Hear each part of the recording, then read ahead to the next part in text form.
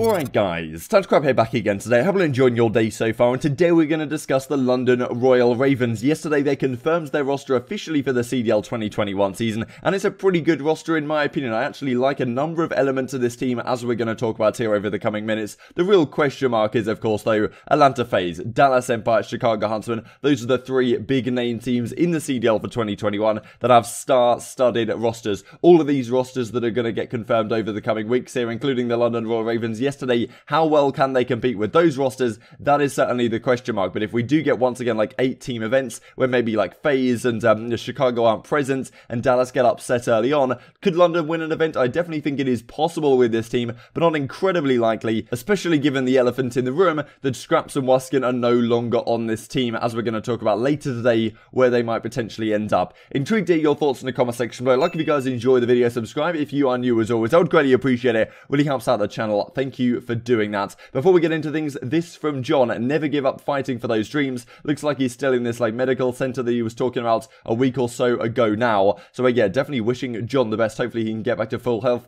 and start competing again in the Call of Duty professional scene, if that is the thing that has been holding him back, of course, as we discussed. Maybe it's not a few days ago. Alex tweets this out as well, so you got like the bird emoji here. What's going on? Is it potentially the Royal Ravens? And what do you know, just a couple of hours later, the Royal Ravens confirmed representing the UK with a point to prove. Watch out, because the Ravens are coming. So they confirmed the lineup. That's going to be Shawnee, of course, that we knew was going to be on the team for a while ago. He was extended. The fact that he was extended already is kind of an interesting question mark, right? Because initially this season he was meant to be a substitute. He actually wasn't even meant to be playing on this team, given the fact that Nasty was brought into the lineup as like a substitute player. They wanted to bring him over to the US to compete in the starting lineup, and I was really excited to see that. The SMG combo of Dylan and Nasty could have been really nice in my opinion. Doesn't happen though, because of the visa situation. The pandemic comes into effect, and Shawnee gets his opportunity on the starting lineup, initially kind of in an SMG role where he's certainly not as comfortable as he could be, and then, well, he gets to the championship event, for example. Scraps move into the SMG, Shawnee goes onto that second AR behind Waskin, and all of a sudden you actually have a really competent player in that role. And as we've seen really from Shawnee in the last few years, that he has had the opportunity to play in that role on the team. So certainly very interesting. Shawnee comes back. Of course, part of the matter is, as I said, as he was a substitute,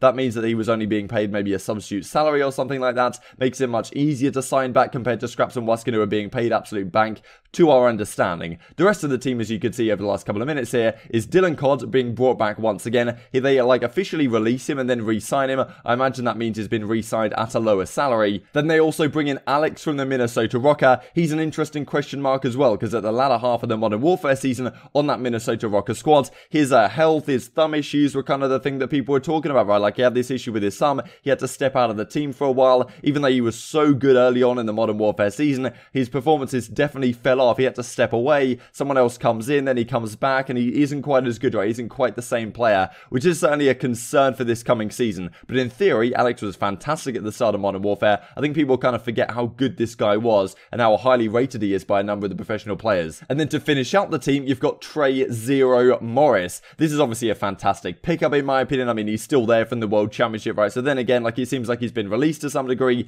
then brought back. Kind of interesting. But at the same time, like, he was so good at the World Championship especially. This guy is super versatile in his play. And honestly, like, if you think of versatile players and the players that are most adaptable, the two that really come to mind are Priest and number 1, and then Zero to me. Like, over multiple seasons, Zero's done it with the main assault rifle back at Splice and Infinite Warfare when he won the Stage 1 playoffs event with the MVP with like a 1.27 KD or something ridiculous with the NV4 in hands. In more recent titles, we've seen him use the Sorg in Black Ops 4, the Maddox when it was required in most recent Modern Warfare, of course, we've seen him use the MP5, the M4 whenever necessary. Super versatile player, and in this team, in the Royal Ravens, he's actually going to be in the flex role, and that's really where the Royal Ravens, in my opinion, have some sort of leg up on some of the other competition, because a lot of teams right now are effectively hoping the meta is going to play out a certain way. If you look, for example, at the team that, Priester has joined, the other, probably the most versatile player in the league in my opinion, he's going to be stuck in an SMG role. You've got Attach and Priest on your SMGs, Major Maniac is your flex, and then Accuracy is your main AR. So in my opinion, that restricts Priest's effectiveness, because Priest is so good for his versatility, and yet by forcing him effectively into the SMG role, you're not getting that out of him. Whereas with Zero, he can run an AR, he can run an SMG, no problem at all, and him actually playing that nice flex role on this team means that whatever the meta happens to be for next season, London are well prepared, and that's not the case, I believe, with a number of other pro teams. That's really what Zero can bring to a squad, in addition to fantastic slaying. Dylan CoD as well, of course, as your SMG line. No way you're going to get rid of this guy after the Black Ops 4 season he had, and there was a big really question mark around him in Modern Warfare. Why isn't he performing? Why aren't his stats where they were in Black Ops 4? And maybe the team thought and the staffing that Dylan CoD was being left out to dry by Scraps and Waskin, right? And I think a lot of people have said that when Dylan played like 10s last year, he was absolutely frying, he was going off, he was unkillable, he felt like Black Ops 4 Dylan, but when you played against him in an actual match, it wasn't the same, right? And he didn't have the same statistical impact. And is that because he was being left out to dry to some degree? Is that because he was playing overly aggressively? Like, it's not necessarily just the other guy's fault or just his fault. There's probably a mix of both, but we certainly saw at the opening events, maybe when Waskin had like a 1.4, the rest of the team felt like somewhat out to dry, and then at the World Championship where Waskin has like a 1.0, that's when they have their best events and come top 4, but Dylan still doesn't have the best performance. So certainly interesting to see whether Dylan can bounce back. In my opinion, he seems like somewhat of a generational European talent, and you know, let's not forget, in Black Ops 4, people were looking at Dylan and thinking, is this guy like a top 3 SMG? Is he a top 5 player in the game? Like, that was a conversation that was on the table at the time. So Alex confirms, we back, baby. You've got Shane here. I don't know why Shawnee's wearing his mask like that, but yeah, pretty entertaining stuff. And this, of course, is the team. Waskin says this: I have everything to back my case. Just know that. We go under the radar, and I'll be back with my bro. Just know that as well. Good luck to London. So, yeah, I mean, this is what he says. He kind of cryptic, everything to back my case up. I don't really know what's going on here, but yeah, maybe we'll see some more to come out of this if Waskin does get confirmed onto a team, which could be the Paris Legions we're going to talk about later today. This then is the team, and let's run through it. So let's start with the SMG line. Dylan, CoD, and Alex, right? In theory, I really think this SMG duo can be something special on this title. Dylan and Alex are very talented players. If they're in a comfortable situation, playing with players that they're comfortable with, that, you know, leave them in good positions, I suppose, on the map, because maybe they certainly thought the Scraps and Waskin didn't necessarily do that in the previous season, and there's certainly an argument to be made that when you're playing with Scraps and Waskin, you don't necessarily get the best, well, the best support, I suppose, and, you know, they bait you a little bit harder than maybe other players do,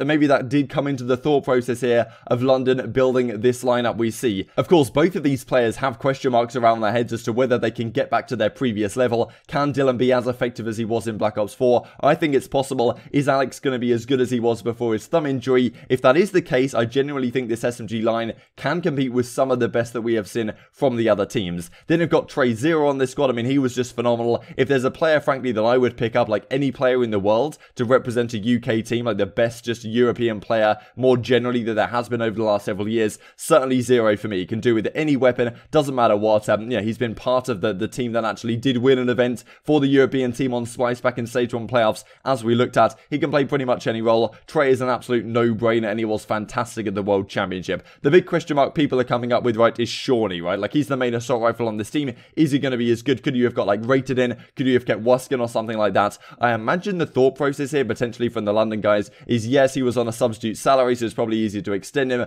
but at the same time, Shawnee's played with these guys in the past, as we're going to look at here in just a second. He was a great assault rifle back in the day, and also you've got to think about chemistry, right? If these guys are enjoying playing the game, Shawnee seems like a really easygoing guy, great to work with. The London staff seem to like him. The rest of the team seem to like him. If this team gets on well, and I think there was some friction last season with Scraps and Waskin, there was the whole Warzone question as well. They were like chalking scrims to play Warzone tourneys. Whether that was their fault or whether the Royal Ravens were pushing them to do that, that is certainly another question. But it seemed to me that chemistry was sometimes a concern on that team last season. Shawnee is going to get along with these guys no problem at all. And if these guys really enjoy playing the game, this team can be deadly, right? Because I can see a number of other teams in the league right now, which maybe their chemistry isn't necessarily going to be there. Like, are they actually going to grind the game super hard? These guys are super grinders. Like, they'll play the game super long hours. Shawnee especially has been talking about with, like, the coaches at the end of the season. He really listened to feedback, really tried to improve, really help the team in that sense. And I think that's probably what London are going for this season. And if it does work out, it's an interesting idea, because in theory, right, you keep a guy like Waskin or something, like, who has more slaying power in that main assault rifle role, but Shawnee's a good player. And if he does add some intangibles, I guess, to the rest of the team,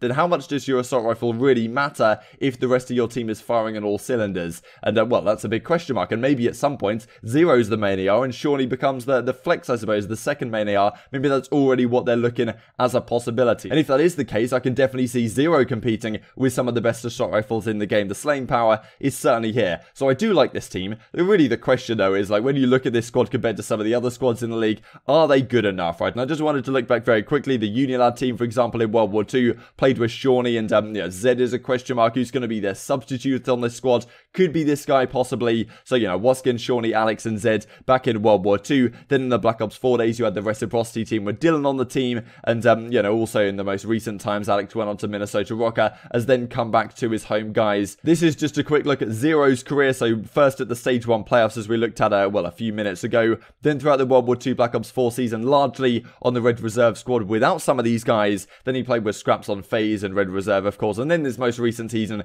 coming onto the Royal Ravens alongside Waskin at Scraps, Dylan and Shawnee. So played with Dylan and Shawnee for a while, had a great result at the World Championship, then bringing in Alex into the team, but minus Waskin, minus Scraps, is the slaying power too far gone to make this team competitive for next season? That is the big question mark, right? And when you look at these statistics from the World Championships, for example, it's not exactly great. Yes, this team, the London team, came fourth, and a lot of people would say, like Crimsix, some of the teams they played weren't playing for the win. The other teams that they, matched up against that gave them these bad KDs were just playing at 4 good KDs so that they would actually retain their spot into a 4 versus 4 environment. But Dylan 0.85, Shawnee 0.97, even though Shawnee was very influential with that 0.97, you guys will remember many key moments where he turned up for the squad. Zero with a 1.01, he had a phenomenal champs, all things considered, even though the KD doesn't necessarily reflect it. And Alex not with the best event again, but Minnesota Rocker kind of got crushed in their tournament. So I'm very intrigued to hear your thoughts in the comment section below. As Octane's Burner here says, no twins, no wins. So is that going to be a problem for this team? Is it going to be a chance at the Lex London event if these guys do fall short? And do you think this team can actually compete? Can they make a grand final? Can they make a top 4? I certainly think it's very possible if the stars align,